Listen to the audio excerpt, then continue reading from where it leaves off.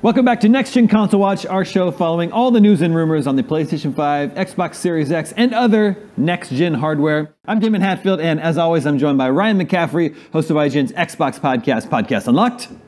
Good to see you, Damon. You as well, and we are joined once again by IGN's executive editor of tech, Bo Moore. Bo, welcome back to the show. Thanks for having me. We've got some real next-gen hardware to discuss this week. Nvidia has announced its new flagship GPU as part of its RTX 4000 series of graphics cards, the successor to its 2-year-old RTX 3000 series. So, the first is the GeForce RTX 4090, which includes 24 gigs of G6X memory and is claimed to be 2 to 4 times faster than the RTX 3090 Ti. That will cost $1,600 and be released on October 12th. Then there's the RTX 4080. It's claimed to be 2 to 4 times faster than the RTX 3080 Ti. Nvidia says those cards will be released sometime in November and will go for $900 to $1,200. So, Bo, give us your first impressions. I noticed a lot of people out there, they seem to have some sticker shock after seeing these prices.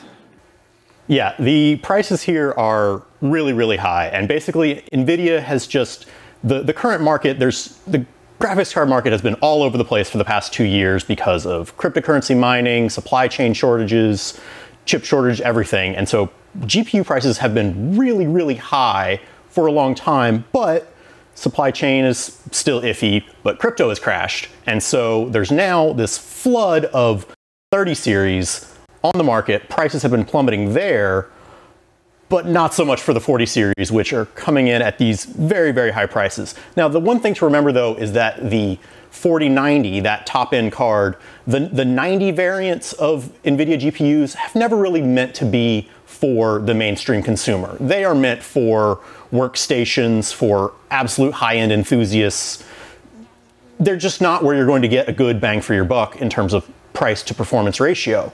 The 4080s, though, that's usually what we consider kind of the top end of the mainstream GPUs, what you're going to maybe be buying if you are a gamer with some cash to burn. But for it to come in at $1,200, that's still pretty high. I'm old enough to remember when 2 3DFX cards, like 2 Voodoo cards, that was like $600 for 2 of them, and that was the big best you could do in the 90s, and that was expensive. Yeah. Well, do the specs of the 4080, do you think they back up the price? Are they impressive to you? They are, yes and no.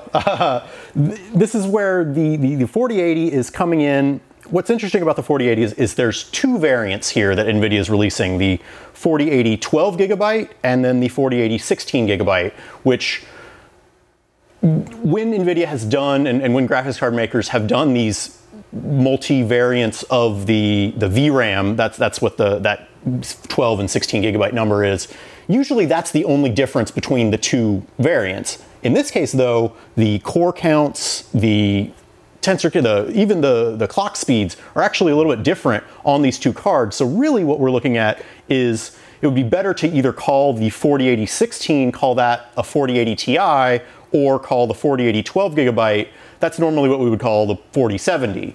Of course, I'm sure in the future, though, NVIDIA is going to still launch a 4080 Ti and a 4070.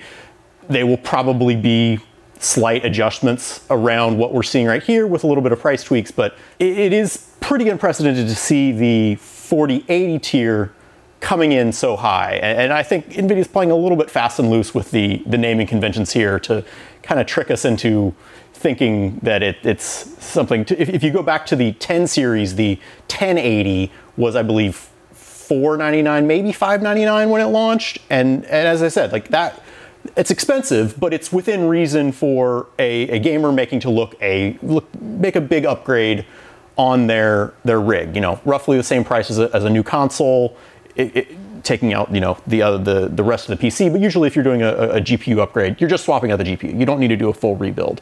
That was reasonable. $1,200, not so much. For that price, you could buy a PlayStation 5 and an Xbox Series X and a few games.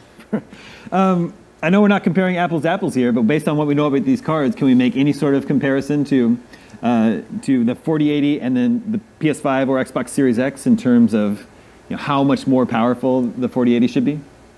Yeah, so you hit the nail on the head right there, which you really can't compare because it's comparing apples to oranges, and the oranges are chips and the apples are something entirely different. But if you want to just look at the shader teraflop performance, which, as we've talked about before, teraflops are not the best indication of graphical performance. There's all sorts of other things that'll go into this, the optimizations of the game, et cetera, et cetera. I'm just saying all that to get it out of the way. If we are just looking at the raw teraflop numbers, we've talked about before how the PS5 is 10.28 teraflops, the Xbox Series X is 12.1.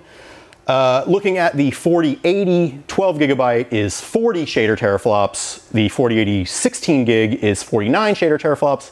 And if you want to shell out that $1,600 for, if you're buying 3 consoles worth, 80 shader teraflops for the 4090.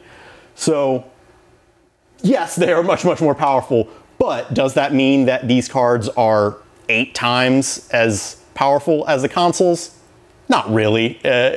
You could say that, yes, on the raw numbers on paper, but does that mean you're going to get an 8 times improvement in performance? Absolutely not. When you get into these high-end levels of performance on these cards, a doubling of the quote-unquote on-paper performance may only translate to a 5, 10, 15% upgrade in terms of frames per second.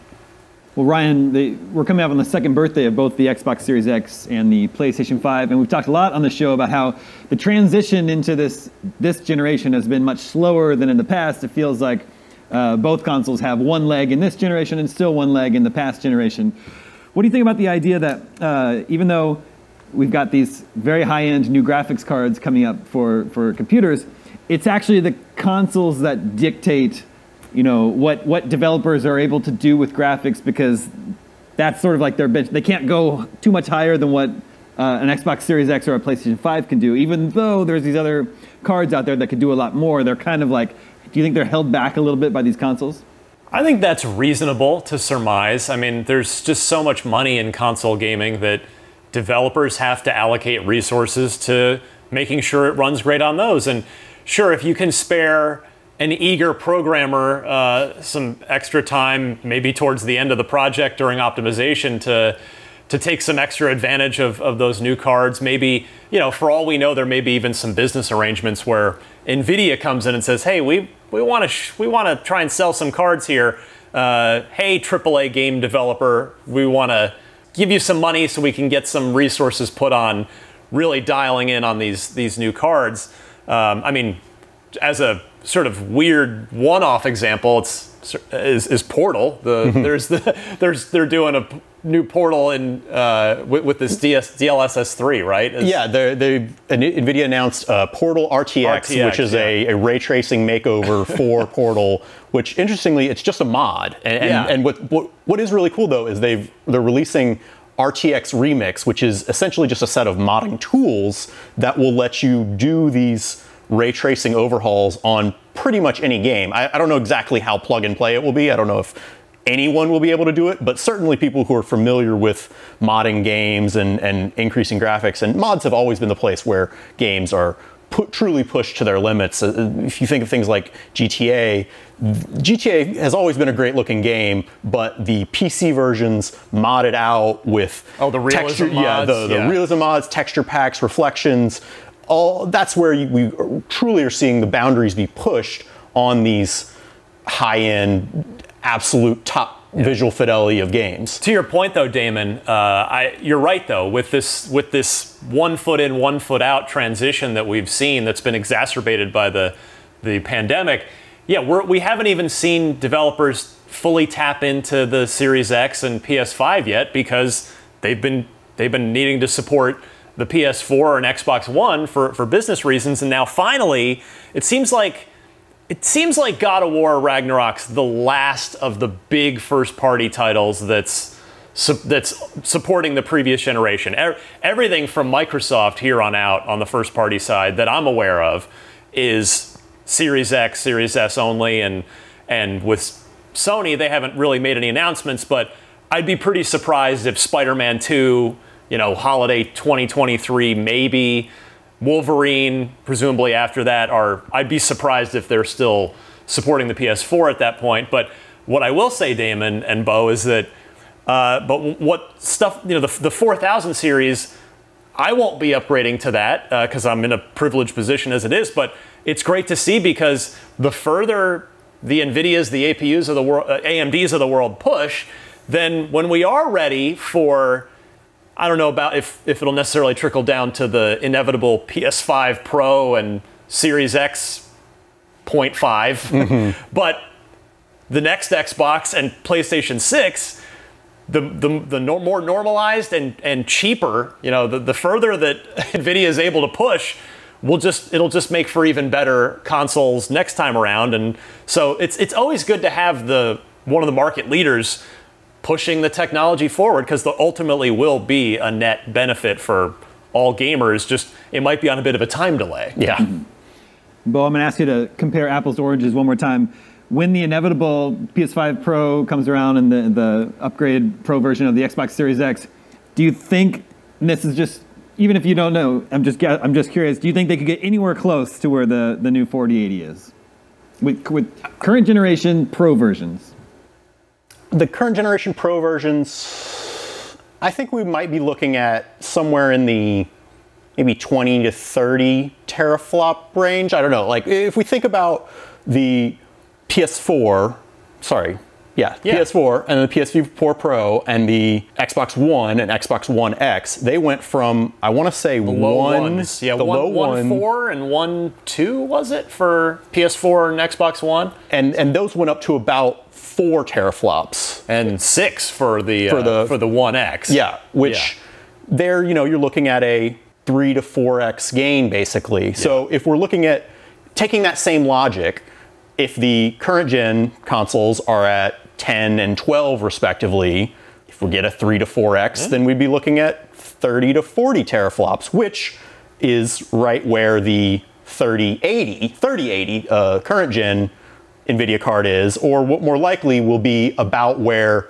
the 40 series 4070 or 4060 will probably fall, right around that range at about a likely $500 price point, which, yeah, the one thing to add though is we haven't seen it yet, but AMD did just announce that on November 3rd, they will be revealing their next generation GPUs, which will be built on the RDNA 3 architecture, where the current gen consoles are built on the RDNA 2 architecture.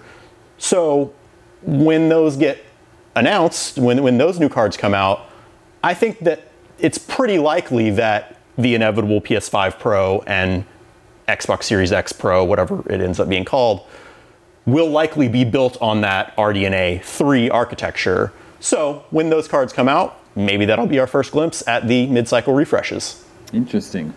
Well, I know there's a lot of interest out there in the new RTX 4000 series. IGN's coverage has been super popular. So the 4090 is out in October 12th for that, for all you fancy pants out there. And then the 4080 about sometime in November, again, $900 to $1,200. Let's check the results of last week's poll. We were talking about how long should Xbox keep Call of Duty on PlayStation. Of course, Xbox in the process of attempting to acquire Activision Blizzard. That would give them ownership of the Call of Duty franchise. Phil Spencer said, I believe they're going to keep the Call of Duty franchise on PlayStation at least 3 years. So who knows what will happen after that? But we asked you, how long should Xbox allow PlayStation to have Call of Duty games? The winning result was indefinitely with 58%. Ryan, perhaps unsurprisingly. A lot of PlayStation owners don't want to lose the ability to play Call of Duty. Shocking. Gamers want a big AAA game on their console. That is... it will be really interesting to see how this plays out with regulators, and then assuming Microsoft clears that hurdle with this little now public spat between Microsoft and, well, Phil and Jim Ryan. I think it's a little one-sided. I think the spatness is a little bit one-sided. That's true. That's a good point. A new poll for you to vote on for next week. What's the next graphics update you plan on purchasing? Will you get an RTX 4090, maybe a 4080, or do you think a PS5 Pro or an Xbox Series X Pro would be your next graphical update? make sure to vote at IGN.com. We'll share the results with you next week. And that'll do it for this edition of Next Gen Console Watch. Thank you to both Ryan and Bo. Thank you to everyone working behind the scenes in our LA and San Francisco offices to make this possible. My name is Damon. We'll be back next week, 6 a.m. Pacific, 9 a.m. Eastern, with more Next Gen hardware news. We'll see you then.